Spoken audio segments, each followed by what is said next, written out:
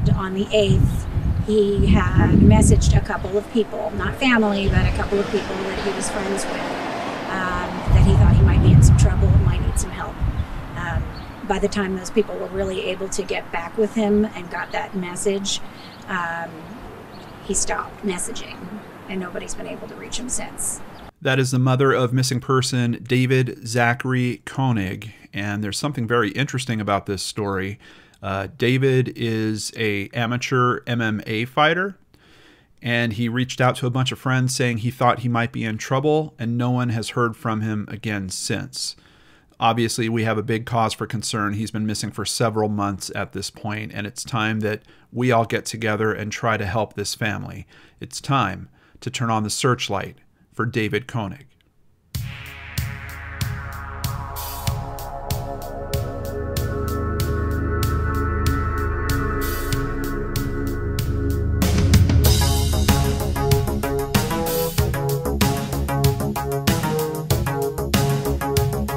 Man, what's next for Dave? I'm just gonna keep on going, man. Keep on pushing. You know, keep up the intensity, man. And you know, whenever a pro card comes out that wants to take me on, you know, I'm just waiting for it, man. Thank you for joining me on another episode of Brainscratch Searchlight. I'm John Lorden. We've got another case to look into today. Before we get into that case, I just want to give you a quick update on Devontae Morgan's case, the case we covered last week. I did get in contact with his family. I did get the information I needed from the NamUs profile. I reached out to NamUs. I asked to make sure there wasn't a profile already being created. They told me there wasn't. Go ahead. I created the profile, and then it seems that during the review process, the Mount Shasta Police Department has decided that they're going to make their own profile for Devontae. So as of when I'm filming this, I still haven't seen a profile active quite yet, but I'm sure in the next few days there will be an active profile for Devontae. And I just want to say to all his friends and family that reached out, thank you for the kind words, and I really hope that raising this exposure will help you find the answers that you're all looking for. Let's continue on to today's case, starting at NamUs. Here we have a profile for David Zachary Koenig, a white male Caucasian. Date of last contact is February 8th, 2020. He's missing from Branson, Missouri at the age of 25. He stands 6'6" tall, and we're going to see a couple photos where it's really clear this is a really big and strong guy. The weight they have listed here is 245 pounds. I've seen some other reports that say around 240. But for details, kind of the same story that we started with. David stayed at the Peachtree Inn for 2 days and was last observed at the Peachtree Inn on February 8th, 2020 in Branson, Missouri. David has not been seen since his disappearance. He was reported missing on March 6th, 2020 by family members. And I know a lot of you are wondering, why did it take so long to report him missing? We're going to get some details on that as we go through the articles here today. Hair color is brown, eye color is brown. For distinctive physical features, you can see some of them in this photo already. He has a lot of tattoo. He's got a lot of ink on his body. But on top of that, he has a middle finger missing. Part of it is missing on his left hand. So I've seen comments where it says it's fairly obvious. If you look at his left hand, you'll see there's a section of his middle finger that's missing. For tattoos, left and right arms, chest, stomach. On his chest in particular is a skull with wings. They're also saying for clothing and accessories, 2 silver necklaces, but I'm not really seeing a solid description about the necklaces. But we don't have a clothing description, unfortunately. No transportation listed for him. Let's learn a little bit more about where this is taking place. Branson, Missouri. Branson is a city in Taney and Stone counties in the U.S. state of Missouri. Branson is in the Ozark Mountains. The population was over 10,000 at the 2010 census. Here's a photo of him, and you can see we're talking a big, strong guy, but you can also get a good sense here of how much ink he has on him. And it's kind of hard to see, but you can see a little bit of the wings and the skull here. It's very close up to his kind of clavicle area.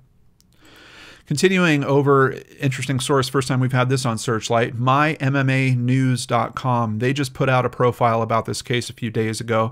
David Koenig, amateur MMA fighter, missing since February 8th, 2020. And of course, with a case like this, you're wondering about the possibility that maybe he was abducted in some way.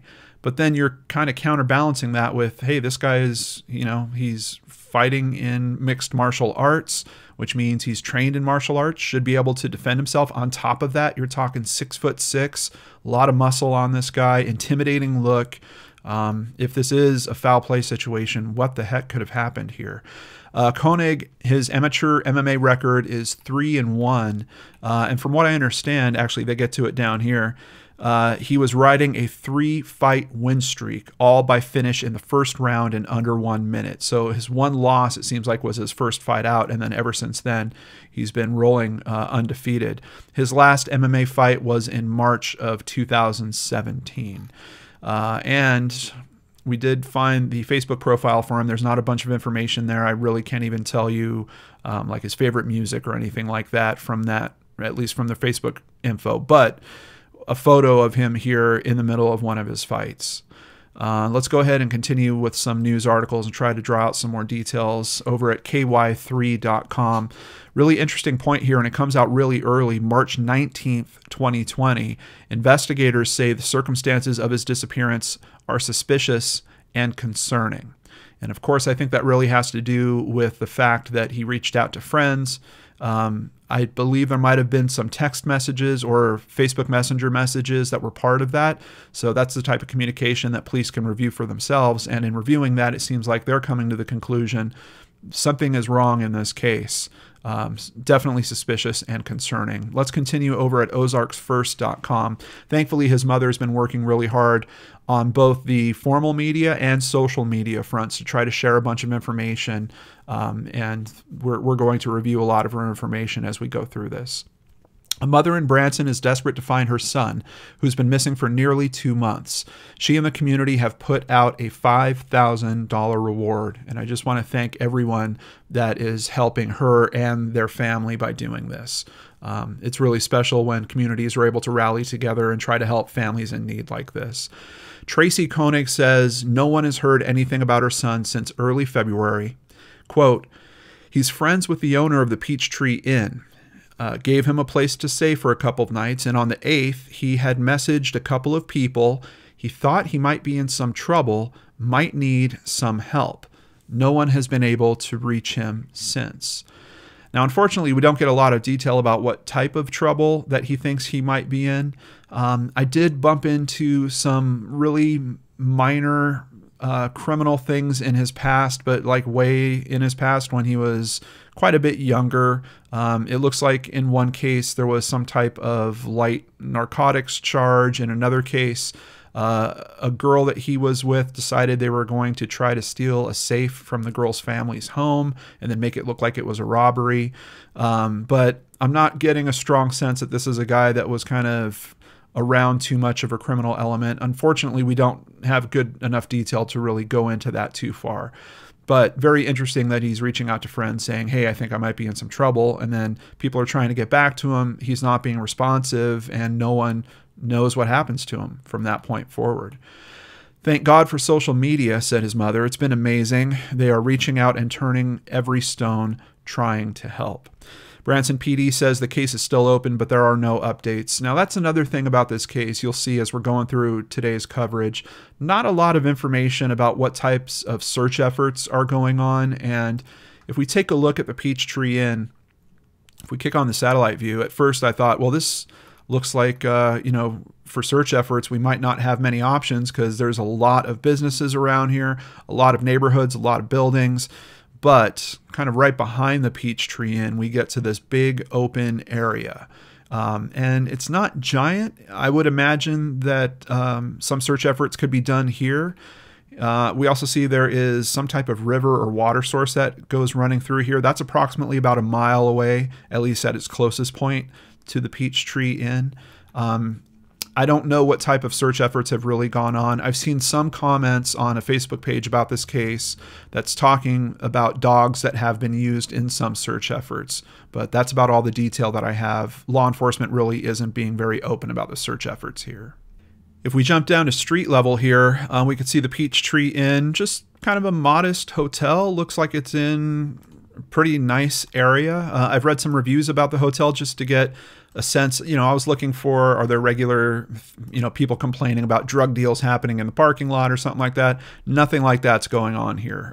There's some people that really love this hotel and say, it's an affordable place. I'll definitely use it again. Some other people are saying, it's not the cleanest rooms. I probably won't be back, or, the fridge is too old, and some other things like that. Now I want to drop down to street level just to kind of get a sense of the brush that we're looking at. It's kind of hard to tell from satellite view. And even when it comes to the brush out here, it doesn't seem like it's too crazy. So it looks a little thicker off on this side towards the water, I believe. But this side actually looks kind of tame. I'm thinking you could probably do some relatively easy and safe searches there with community members. But of course, we really don't figure out that he's missing until March 2020, and we all know what happens in March 2020 in terms of the country and very new concerns that we've been dealing with ever since. So yeah, I wish I had better information for you guys on the search efforts, but it's just not being put out there publicly, unfortunately. Over at a different article from ky3.com, another quote from his mother, Tracy: "If somebody meets Dave, they don't generally forget him. The 25-year-old, also known as Dave or Big D, is the oldest of 3 kids. Her son has spent most of his life inside of the gym, garnering some success as an amateur MMA fighter in the local circuit. Quote, he's not just a big, strong guy, but he's just a huge personality," she said. Now, as to why they didn't report him missing, we have a direct quote from his mother here. "We didn't report him missing at the very beginning because he's 25 years old and he has done that for short periods of time. When it came up past a few weeks, we definitely knew that something was wrong. People are calling us and calling the police now finally and giving us tips, but nothing that's panned out." Now, of course, when we're looking into these cases, I'm always wondering, what about cell phones? They are such a good tool for tracking people down nowadays, and we have an unfortunate situation in this case. Thankfully, Dateline covered this. So this is from NBCnews.com. Tracy explained that David had lost his phone, so he had recently bought a secondhand one with just Wi-Fi that he used to message his friends and family. "He's gone off the grid before, but not like this," she said. And he's 25, so we didn't report him missing for a couple weeks. But it's not like him to not contact anyone for this long. It's been months. Something is wrong. In March, David's family reported him missing to the Branson Police Department, and a joint investigation was launched with the Missouri State Highway Patrol. Master Sergeant Danielle Heil with the Missouri State Highway Patrol said, "We've hit dead end after dead end, and it's very frustrating. But we're still conducting interviews and talking with anyone who may have information that could lead us to David. We're not giving up."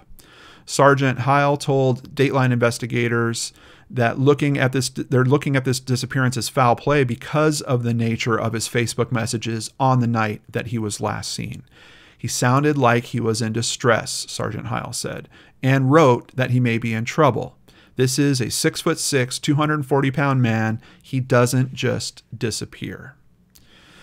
And that is, it's the big mystery to this whole thing when you boil this story down. As a matter of fact, the Facebook page that's been put together for the search for him is called Mystery of the Missing Fighter. And this image kind of sums it up for you. This is a picture of Dave, or Big D, with his mother, Tracy. This is a big, strong guy, trained to fight, and for some reason we don't know where he is. His mother even says in this post, "I would do anything to have a moment like this with my son again. Dave, if you see this post, please call me and tell me you're okay." And the rest of this site is just her putting out as much information as she can. Like I said, we don't have a ton of detail, but you can get little snips of information by going through this in terms of what's going on with the investigative efforts. But largely, it's Tracy putting post after post about how her heart is broken right now and she needs some help finding her son. And I'm hopeful that if you have friends in the Branson or even Missouri area in general, that you'll consider please sharing this video with them. And if you happen to be a person watching this right now that has some information about this case, please do the right thing. Help Tracy out. There's contact information in the description box below. I've had it on the screen as we've been talking about this case also. Please use that contact information and call that tip in. The Branson Police Department in particular is saying that if you want to remain anonymous with them, you can. So if there is some type of element where you're worried about your own safety, you can remain anonymous by calling that tip in. The family has also put out a phone number for tips to be called directly into them. I'm going to include that in the description box below as well. So brain scratchers, very strange case. We don't have a ton of detail on it. Quite honestly, theorizing on it at this point, I don't know that it's going to be all that helpful. And that's why I really tried to focus today on all the known information that we have about David, where he's last seen, what he looks like, tattoos you might see on his body. I think that's the best that we can do, is just try to raise exposure to all that. Someone out there has the missing piece, and I hope they can just find it in their heart to do the right thing and to help this family out, because this family deserves answers. In the description box below, you will also find a link to a Web Sleuths thread about this case. It's not big, but if you want to participate in a conversation there, you can also sign up there to do so. One more thing I want to let you guys know about. You might remember a case that we covered here on the channel called Mostly Harmless, and that was about a hiker. Unfortunately, his body was found. They did some work trying to figure out who he was, and it came back to this name. He was sometimes called Denim. He was signing things and writing down Mostly Harmless, or telling people to refer to him as Mostly Harmless. There is now a fundraiser that's being done to do some DNA testing and figure out who this man is. So if you want to donate to this, I'm going to have a link to it in the description box below. On behalf of my amazing supporters on PayPal and Patreon, we have already made a donation to this to help this along. And as you can see, they're already at $4,000 of their $5,000 goal. So we're very close to getting that testing done for Mostly Harmless. And on top of that, they've got this great feature here also where you can contribute your DNA data. So if you think that it might help not just this case, but others, you can go to DNAsolves.com, contribute your DNA data, be part of an open, well, I don't want to say open, but be part of a database that can be used for genealogy in a way to help cases just like this. So I hope you'll consider that as well. Before I end today's video, I want to thank several new patrons, starting with Lena Bansbach, or Bansbach. Thank you so much, Lena. Rachel Ann Kearney. Thank you. And also a big thank you to Sharon Ayers, who increased her pledge, and Anastasia, who also increased her pledge. I really appreciate you guys. Thank you so much. If you'd like to support the channel, please visit www.lordandarts.com. You can sign up for PayPal, sign up for Patreon, or buy merch. All of it helps keep me here doing what I love doing, trying to help these families, and doing it with limited commercials. You'll notice I never have commercials in the middle of these presentations, just at the start, sometimes at the end, and sometimes I can't even do that because YouTube wants to demonetize videos that talk about some of these sensitive topics, but we got to talk about them anyway. So I hope that you'll consider supporting the channel over at www.lordandarts.com. Take care, everyone. Stay safe and healthy, and I'll see you back here on Friday with a brand new episode of Brainscratch on the Lord and Arts channel.